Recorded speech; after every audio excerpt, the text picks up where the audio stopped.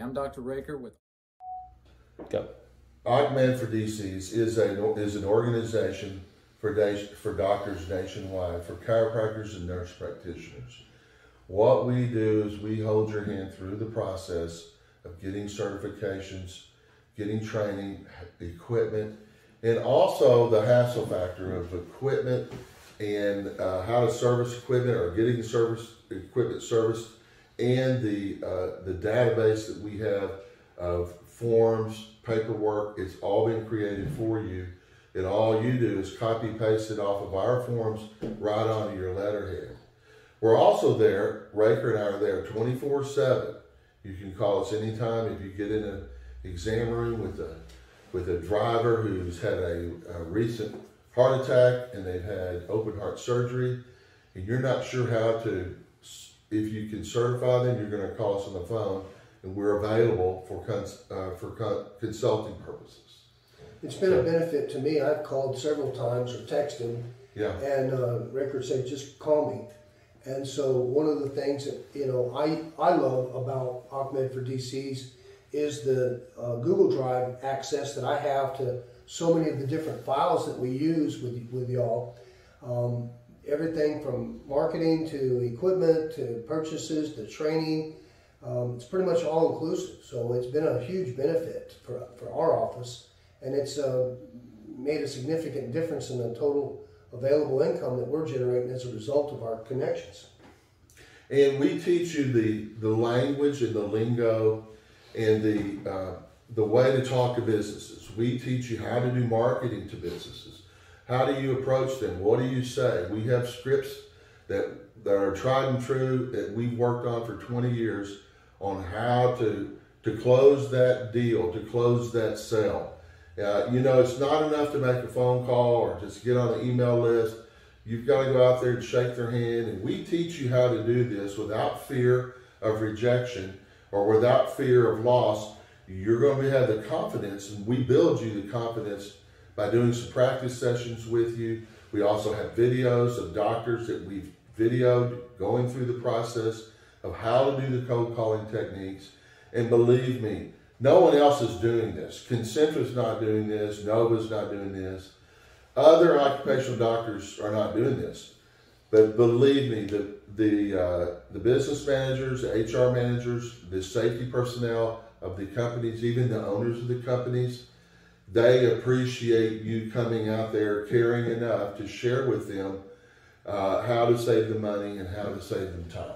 Absolutely, and as an individual practitioner, one of the benefits of ACMED for DCs is you give us the basic outline and samples of brochures and letters and, obviously the scripts, but the core materials that you need to go out and carry with you, in addition to the knowledge of how to present that, but the tools that we have are also given as well. So that's really an awesome opportunity for any doctor that wants to join. And too, Doc, I think one of the best benefits of being a member of ACMED for DCs is you have a network of family. You have a group of doctors in the United States that are a few months ahead of you, maybe a year ahead of you, maybe 2 years ahead of you. And during our lunch and learn that we have every week on Tuesday from 1 to 2 p.m., we all get together. And there will be 50, 60, 80, 100 doctors throughout the United States on a Zoom call, and we produce a 1-hour show called ACMED for DC's Lunch and Learn.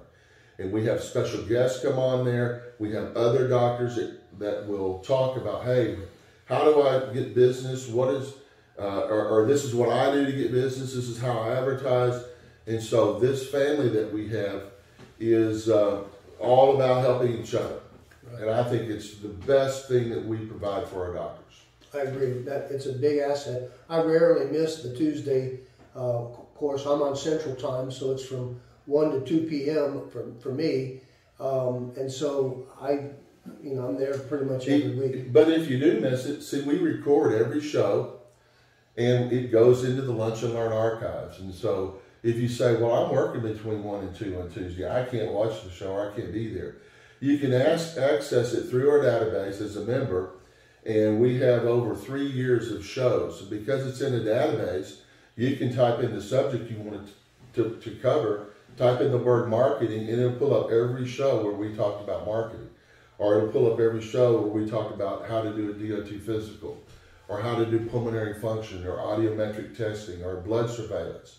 And so that's the great thing about our Google database, is that you can find things very quickly and go right to the video and stream it straight from our Google database onto your laptop or computer and watch the show there. Yeah, that's been a big help.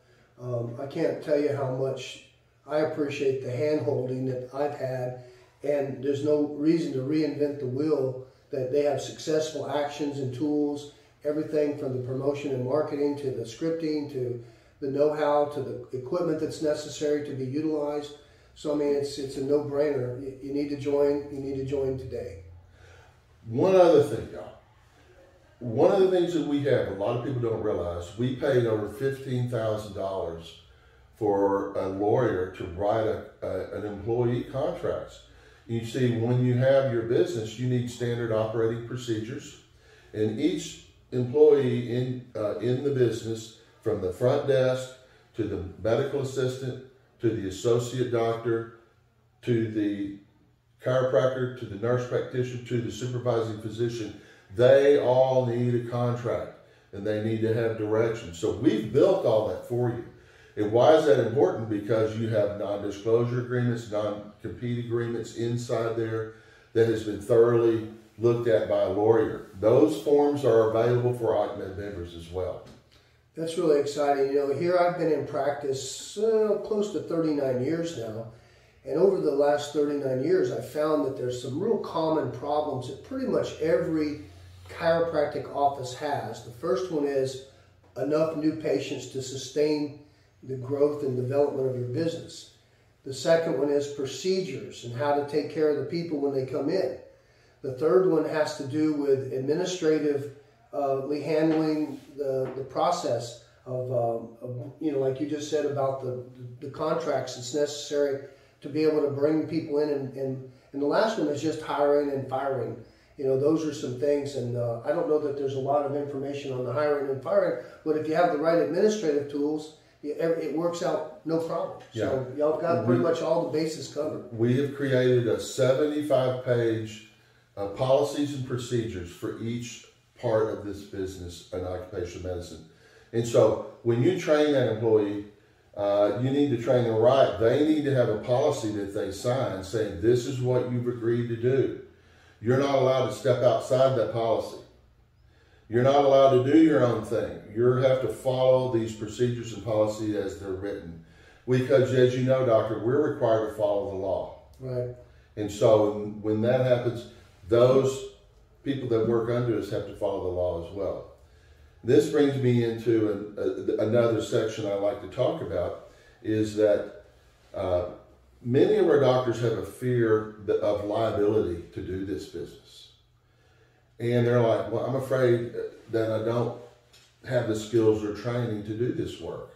Or can I do it under my license, under my scope of practice? Well, we're telling you, you can. In all but New York, Michigan, and Washington, you can do DOT physicals, drug, alcohol testing, and other procedures, occupational health related services. And all we really do is we're doing evaluations and we're doing reporting. So when doctor does a DOT physical, he does the physical exam according to the FMCSA guidelines and his training and his experience, and then he makes a determination, a medical determination on the length of time for that driver to be certified, and then he certifies the doctors. And then he notifies the company they work for, or the federal government under the FMCSA notification. So really all we do is evaluation services and reporting. You're not performing any treatment at all. Now, if they have a chiropractic disorder or a problem that needs to be addressed, you can address that with them and say, by the way, this is something we need to get fixed. And that would be on a different office visit. They would need to schedule for a new patient exam, you see. So a typical DOT exam in our office runs pretty smoothly because we've been taught by ACMED for DCs how to process through everything.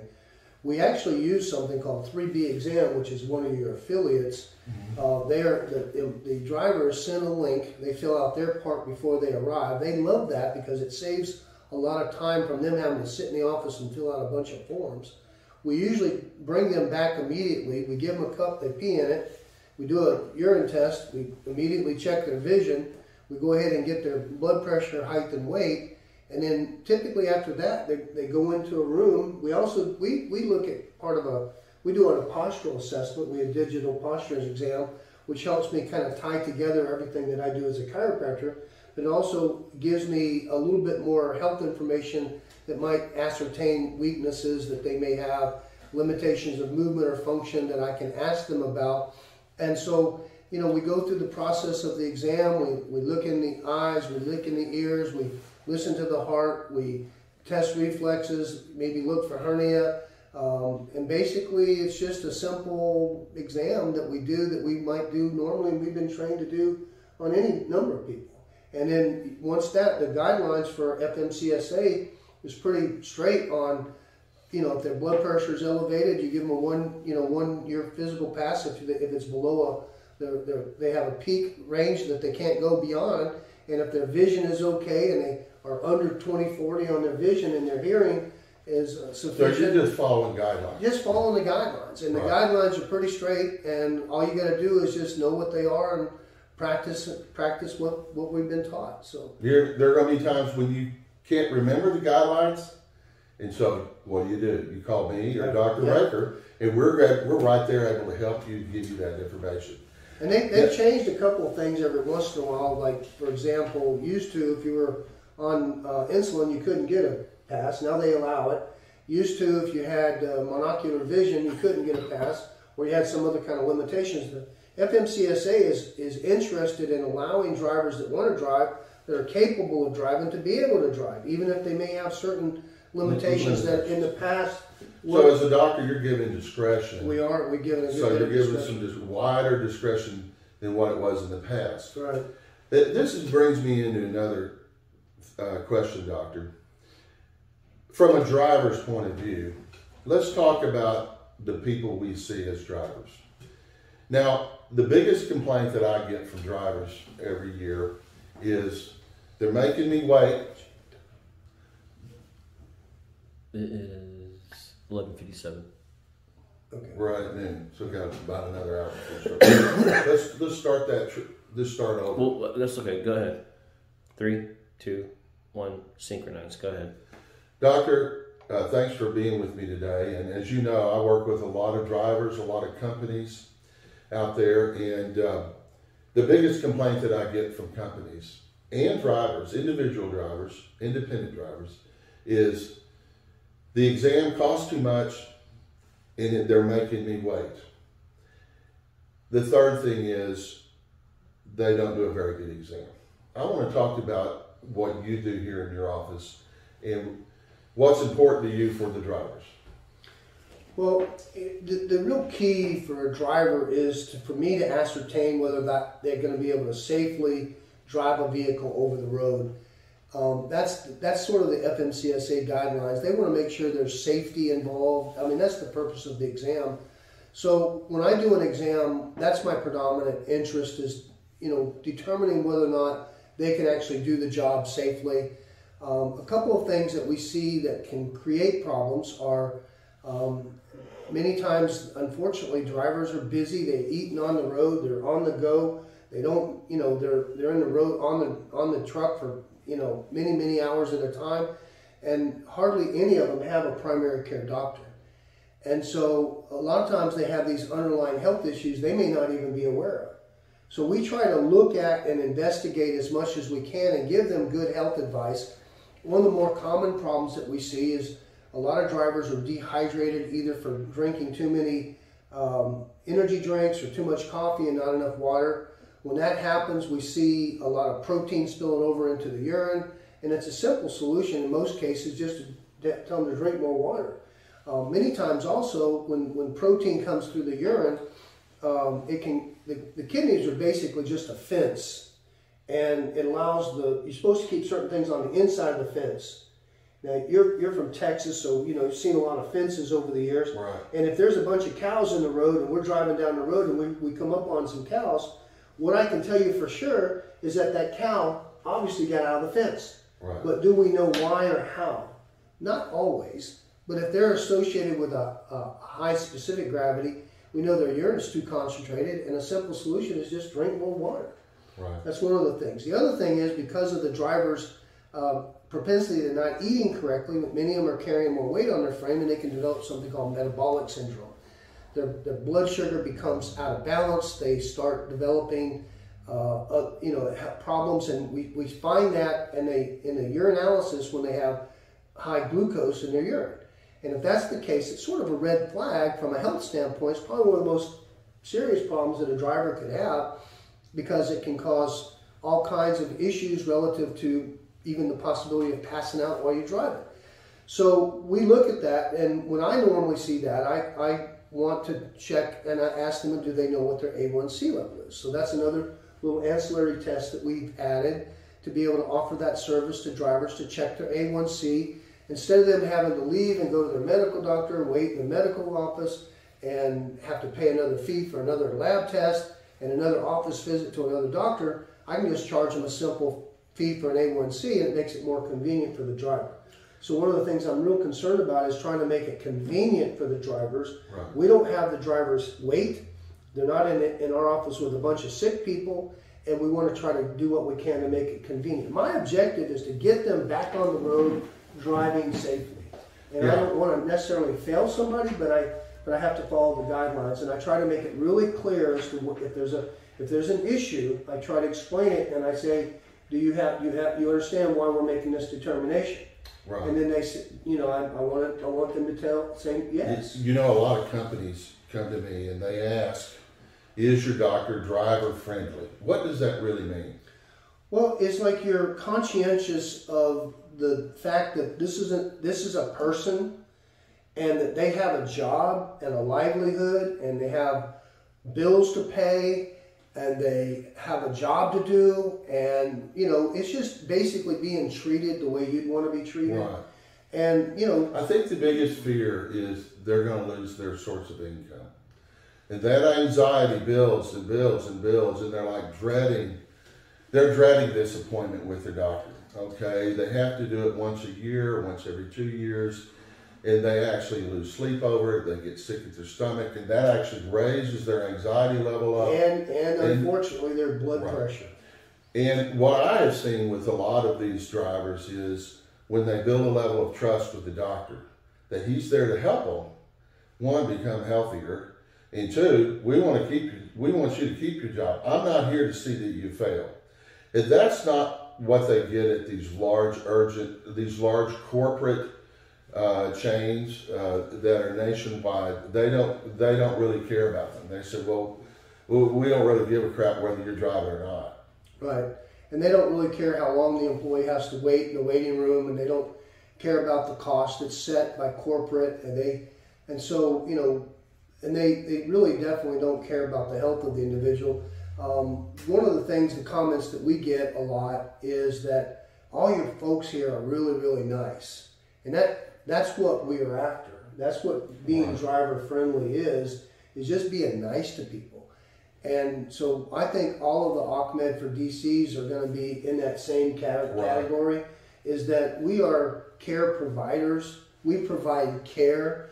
And it's the reason we provide care is because we care. We care for the drivers, and we care to make sure that they're able to get what they need when they come in. Now, we've seen this with a lot of the larger corporate chains in America with urgent care centers, that they're like, well, this is a hard and fast rule. If you're overweight, you automatically have to have a sleep study. That's another fear our drivers have out there, is that I don't want to have a sleep study when I don't have sleep apnea. What do you do when someone comes in and that's one of their fears?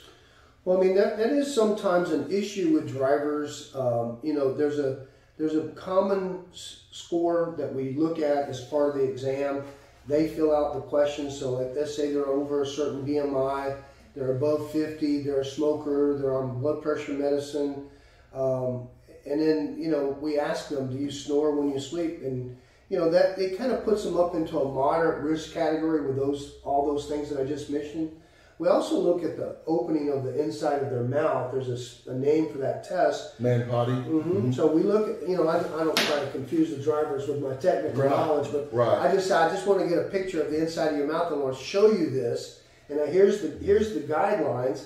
Where do you match up? And if they fall below a certain opening space because of their weight and it closes up their mouth, and I try to explain it to the driver like this, like, look, nobody wants to get a sleep study, but I have never had a driver come back that's had a sleep study that was disappointed that it makes such a difference in their life. Right. And I explain it to them like this.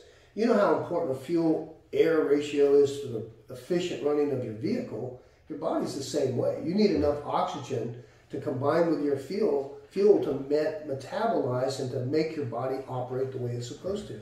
And if you're getting insufficient oxygen, you're putting more stress on your heart, you're putting more stress on your lungs, you're creating a lot of different problems that can be avoided. Most people who end up with a sleep study that may or may not require a CPAP, but if they ever do require CPAP, they never want to go without it because they feel so much better. You know, I'm a doctor, and before I started doing consulting, I had my own practice. We were in DOT physicals, and I had this one driver come back in, and he said, "Doctor, I want to thank you for saving my marriage." And I said, "What are you talking about?" And he said, "You insisted that I get a sleep study, and you got me set up on a CPAP machine, and that saved my marriage. My wife is now sleeping with me again. She was sleeping on the other side of the house. So were the kids. Even the dog was wanting to sleep outside because I snored so much. But it has done a tremendous job with my marriage." And I never thought of it, but it's true. There are so many ways getting treated for sleep apnea with a CPAP machine can change your life. It really is. So I don't want the driver to be fearful if they can get testing cheaper. Now, I'll tell you right now, if we sent you to a pulmonary specialist or a sleep study specialist, you're talking $4,000 or $5,000 for a sleep study. Y'all can offer, and I know that our other doctors can offer this test now as a home study. Yeah. As a home sleep study. We do offer a home study for our drivers. I ask them, would you rather go in the hospital and get this test done, or would you want to do it at home? Right. And I would say 90% would prefer to do it at home. Right. And so they get their test done at home, and we're able to get the data from a sleep specialist who reads the report, and then we're able to report back to the driver whether they have sleep apnea or not. And then the doctor will authorize a specific level of treatment, whether it's a CPAP or BiPAP device to help treat their sleep apnea, correct? That's correct. Now there are also mouth guards that can open up the air pathways, and so there's a third option. If you work with a local dentist that he has to have a sleep study to document that, but you can go to some dentist and they can make these mouth guards. Okay, mouthpieces. Yeah. Okay, awesome. So there's an alternative to that if they're not, if it's not too complicated. Right. So those are all options. The sleep study, home sleep study that we use, they work with the employee, the driver, to get a CPAP. Now, one last thing about that the drivers need to know about sleep studies and about CPAP usage. Once you're been documented that you need a CPAP, it's an FMCSA requirement that you are utilizing the CPAP that has been recommended. Yeah. So we require our drivers to bring in or send us a report of utilization, and the requirement is you have to have 70% of the time. Most of them are 95 or higher, right. But we have to have that as part of the documentation to get you your 4-year-long pass. Right.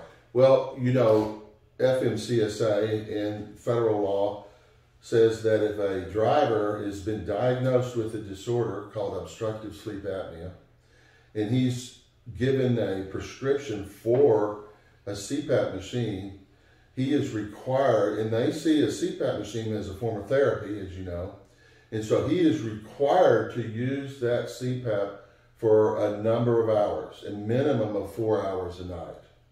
Now, most drivers say, I sleep with it every night, 8 hours a night. And that's the ideal, right?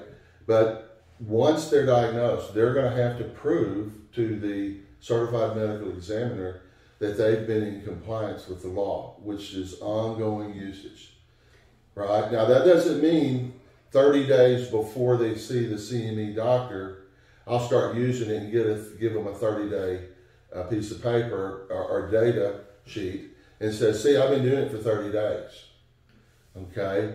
And another thing is the doctors now, or the forms now, can tell if that CPAP machine, if that mask is hung up on the bedpost or not, or if you're actually using it. And so we can determine whether you're in compliance or not with the federal law on your use of your CPAP machine.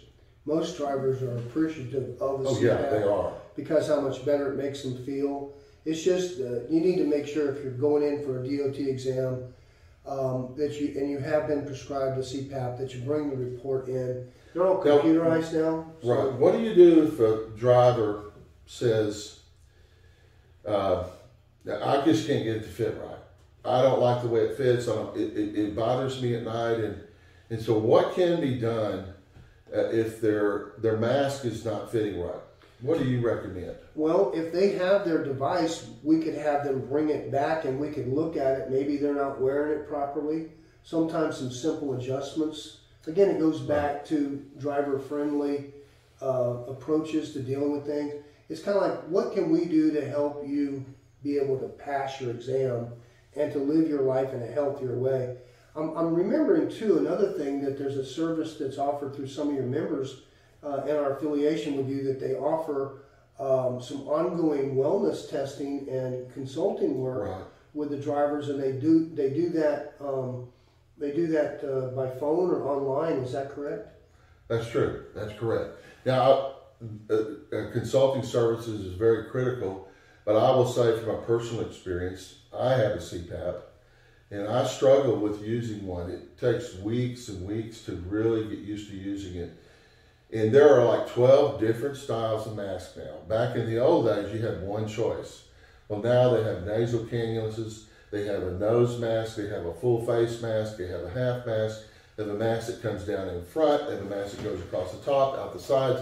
So there's no excuse for you not finding the right fit for a mask. Yeah. But you've got to have somebody there to help you with that and find that right fit for you. Well, the company that we use for the home sleep studies, they work extensively with and communicate directly with the drivers, right, and help them find the right device for them. So we're fortunate. We've got somebody that can participate with that. All I do is write the script, and we send that off to the guy, and then he reaches out, contacts them, make sure they got the right shipping address. Comes in a box. They get it. They strap it on. There's about 3 pieces to it. You get a finger measuring oxygen, a little computer that straps around your chest. And they wear that all night. And they wear that all night, a nasal cannula. And then he comes in and talks to you when you got it set up. So he documents that it's you on the machine, right, as part of the requirement for the test. And so he'll kind of video chat with you. Like through a Zoom call? Well, just, or Facebook, Facebook Live or something. FaceTime, yeah. So, so he'll make sure you're doing it correctly, or make some little corrections on it if you need it. You sleep all night, and if you slept 4 hours, then you basically box it back up and put it back to them, and then within a few days you got a report back. Now, a lot of questions drivers have is, and I see this from independent drivers, is what's this thing about consortium? And I own my own truck, and my wife drives the truck. Do I still need to be in a consortium? My answer to them is yes. And the reason is because FMCSA no longer allows an individual driver to submit their personal results for their drug or alcohol testing. It has so does this mean I'm going to have to get tested every quarter because I'm an individual driver? You know, if I'm only one driver, I would be the only one getting testing, right? Well, if you're in a larger consortium group, like we offer in our office a consortium group, and we actually have different consortiums depending on the company and the size of the company. And then basically what happens is you've got to have somebody to administer the group. You have a census list of the employees, and FMCSA requires that 50% of the drivers have a drug screening annually and 25% have an alcohol breath analyzing test. And so your name is put into the random. To a large pool? To a larger pool, so that means you may go 2 or 3 years and never have to have a test. It possibly could mean that you have to have 2 in a year. It just depends on the random draw. On the draw. Yeah, and so it's basically randomized, and it pulls your name up out of a hat, so to speak, out of that pool of group, and then that works out pretty well. Now there are national companies. Now I asked one driver one time, who's an independent driver, I said, "Do you belong to a consortium?" He said, "Yes, I do." I said, "Well, how much do they charge you, if you don't mind me asking?" He said, "I believe it's about $1,800 a year." And I'm like, "Whoa!" Wow! Oh my! And I said, "You know, we can do that for about $300-400 or less, depending on the the number of drivers." And a lot of our companies, the larger companies, if we have a contract with them, we offer it to them at a discounted rate on top of that. So, we're willing to bend over backwards to help any company with any need. If they have a need, then between what we have affiliated with Ahmed for DCs, we can supply that need. Excellent. If you're a company, and you have a need for DOT exams, a need for breath alcohol testing, a need for drug testing, a need for a consortium.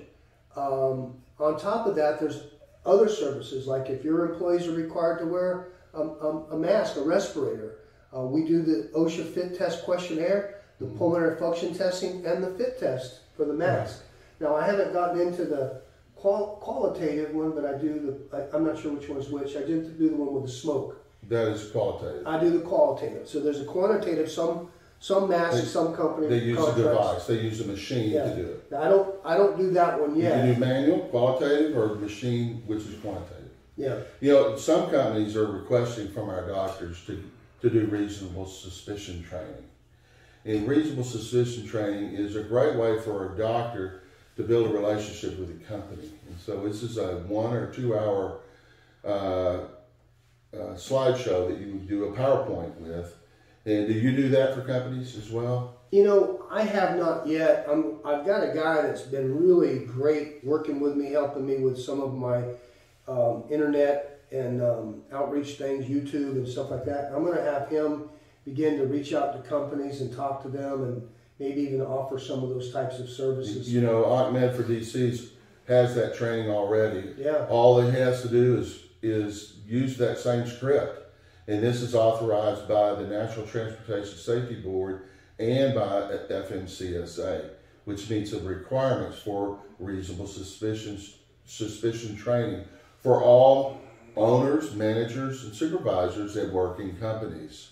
That's a critical element of your business. If you don't have that, and OSHA comes out and does an inspection on your company, you are going to get a little ticket for that. You're going to get reprimanded. If you don't have a document signed by someone that's done reasonable suspicion training. Yeah, and there are some additional types of training and requirements that some of our employers have asked for relative to getting a certification for their work comp. And if they do that, then they get a discounted rate for their work comp insurance as well. This brings me into another question, and this is one of the biggest items on the list for employers and companies are recordables. Recordables, that is the buzzword of the century, is, man, my work comp rates are killing me because of my recordables. What does that really mean? Well, basically, OSHA requires an injury that meets certain criteria to be recorded in an OSHA, I think it's a 100 or 300 OSHA 300 log. 300, And so that's a requirement for them to do that. So one of the benefits of working with a chiropractor is, let's say an employee is cut. Now, I can do first aid in my office. And if I come in and apply a steri strip and maybe put a little bacitrate ointment and wrap that wound, then that's first aid, which is non-recordable. Yeah, and so you're able to do a minor amount of triage, as we say, right, to help that employee. Now, I do know that if that same employee went to the emergency room, what's going to happen then? They're going to end up getting a shot and a stitches. Probably stitches. And a prescription, typically.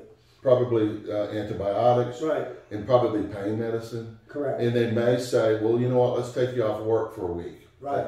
That's an automatic red flag for a recordable right there. Absolutely. If they're not taken off of work. Yeah. Whereas I know in your office, what you do is you work with the employers and you try to find a way to get them back at work and keep them working. Absolutely. And so that they can heal in a timely manner and take care of those little issues, which can reduce the recordables considerably.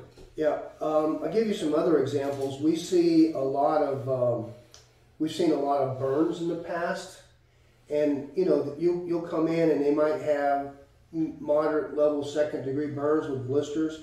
I can do a little first aid, kind of trim that up, put some of the gauze that it provides a healing for them, wrap it for them and check them back maybe in a week, make sure it's healing correctly.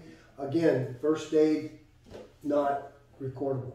Right. The cuts, objects in the eye, most of the strains and sprains, the benefit of utilizing a chiropractor is that all chiropractors really by law don't wish to prescribe drugs. And so you're going to be able to have an employee come, get some basic first aid, get some help, get some, you know, we can do everything including x-rays if necessary to check for broken bones. Now if it's a broken bone and it can be splinted in first aid, that's different from a fracture that's got a bone protruding through the skin.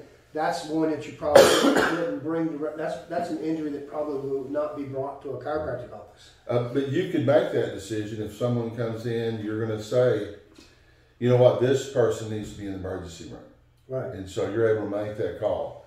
We get calls like that from companies all the time, and they'll call me on the phone and say, "Hey doc, we had one of our employees fall, and we're not sure whether we should take him to the emergency room or bring him to you." And the first thing I asked him, I said, well, where did he fall from? They said, well, he was just stepping up on the curb and he fell over. Or no, he fell off of a 3-story building.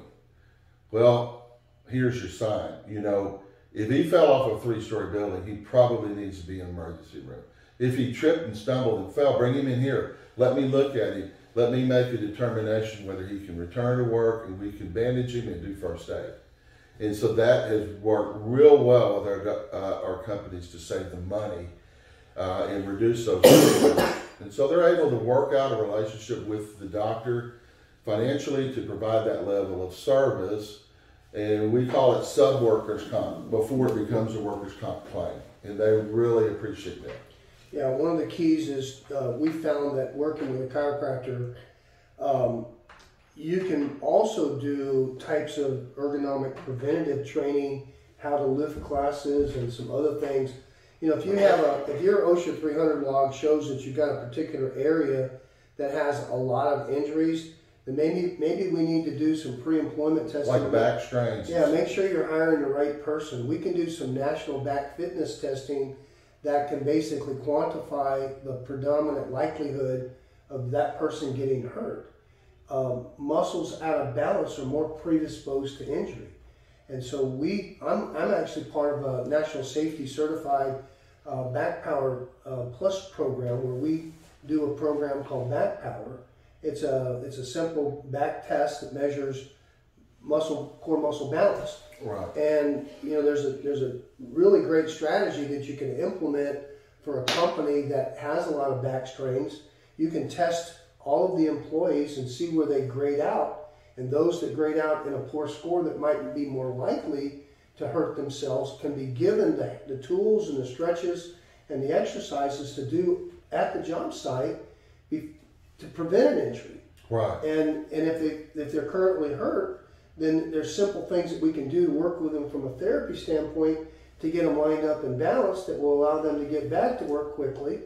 And if they're safe, they have the tools. If something happens, One of the biggest concerns that I've heard from some of the companies I've worked with is Billy Bob's been out fishing all weekend and he comes to work on Monday and we think that he did something lifting his boat up on the trailer and he's now reporting a job injury. How do we know that this happened on the job? Well, if you are doing little group stretches in the beginning as a part of the work, many companies are doing that now. They'll gather together, they'll have like a little powwow or a little safety talk, and they go through a few little brief stretches. And if you see Billy Bob can't bend over and touch his toes like you want him to, maybe you need to ask him, when did you hurt your back? And this is before he even starts his shifts. So there's a lot of different strategies that we see that can be really helpful to work with employees. One other thing that I found too, working with companies, is that if a company has a fair number of injuries and that they find that a large proportion of those employees are hiring an attorney right off the bat, there's a problem usually with the supervisors not treating the employee what the employee feels is fairly. And so sometimes we have to implement supervisor training as part of the educational process of how do you deal. Most employees that get hurt on the job, they're just concerned about the lack of income. And they really want to get back to work by and large. They're not trying to pull the wool over somebody's eyes. They want to get back to work. Right. And so we try to evaluate them and assist them and work with the company to get them back. We found that if you keep an employee out of work, the longer they're out of work, the less likely they are to go back to work. But if you communicate with them properly and you treat them fairly, they're less likely to go out and hire an attorney as well. Right. So that's important as well. You know, too, this leads me to the next thing. And I believe in an ounce of prevention is worth a pound of cure. Absolutely. In that you're doing the pre-employment physicals, what we call post-offer pre-employment physicals for employers, helps to save them problems down the road. There are some employees that you just don't want to hire. There are some employees that don't physically qualify to meet the physical demand levels of the employer. And so what we want to teach our doctors in OCMED for DCs in our network, you already know this already, but that employee has to meet the physical demand levels of what that employer needs in a job. For example, that employer couldn't hire me to build scaffolds or to climb a ladder. Doc, I'm sorry, but you're just not fit for that job. And so by having these pre-employment physicals, you're able to prevent these recordables from happening in the first place. You know, and everybody wins when that happens. Absolutely. And one of the requirements, you know, they passed that law, I think it was in, I want to say 80, when I can't remember exactly, 84 or something like that. It might have been after that. The American Disabilities Act was passed. And so it almost stopped all pre-employment exams for a period of time. Mm-hmm. And basically, an employer can't do the exam, and the reason is because if you deny a person a job based on an actual or perceived disability, you're in violation of federal law. Right. And so, but you can use a third party, like an OCMED for DC's qualified doctor, to do pre-employment exams because they're collecting the information and it's part of the tools. And if we find somebody that doesn't qualify for the job. For example, if they've had 3 back surgeries and they've broken their ankles twice, is that the right person to do the kind of work that employer needs to have done? And well, you can address that. If they're a material handler and they're bending over and pulling objects out of a crate, probably not. They're going to re-aggravate themselves. So we have to make that assertion of whether they're qualified to do the job. Now, one of the things that we found is important is that if you're basing it on some test, the test has to be directly correlated to the essential functions of that job. Many jobs could be reasonable, have reasonable accommodations, but in many instances, those are not available. Sometimes the essential function of the job is you got to bend over and get this thing over and is certain aspects of the job that's physical demands. For example, if someone is blind in one eye, would they qualify to drive a forklift? Yeah. If they're in a warehouse and pulling things off of, and they're having other forklift drivers around them? And see, we had this happen. We had an employer that asked that we were doing their drug and alcohol testing for them, and I said, why don't you let us do your pre-employment physicals? Because I can guarantee you there are probably some people that you shouldn't be hiring. We're doing a lot of you're getting a lot of new hires coming in here, and your company's growing. And he said, okay, we'll start doing that. And they started sending them in, and sure enough, we got the guy with the blind eye, and he said, I'm a forklift driver. And we said, you don't qualify to drive a forklift with one eye, because it's just too dangerous when you have no field of vision on your left side of your body. And so that saved them a potential dangerous work environment. Or someone's lost their hearing, and if they don't have hearing aids, well, that could be a problem on a job site where they're having to operate a crane, or they're having to move dangerous equipment around when someone is backing up a truck and they can't hear them coming with the beep, beep, beep thing, So there's a lot of reasons employers need to have that pre-employment physical to help save them from someone getting hurt. And it needs to be done by a third-party group outside. Right. So if they decide to do that, then they'll be liable. That's right. And maybe potential lawsuits from discrimination or whatever. But if you let us do that, the doctors, then we can make a decision based on evidence-based medicine, based on your skills and training, that this person doesn't meet a physical demand level without that issue of liability. That's right. Okay. What were you saying? It's 12:30. Yeah, we haven't gotten anything to eat, but we'll. All right, we good? What you hungry for?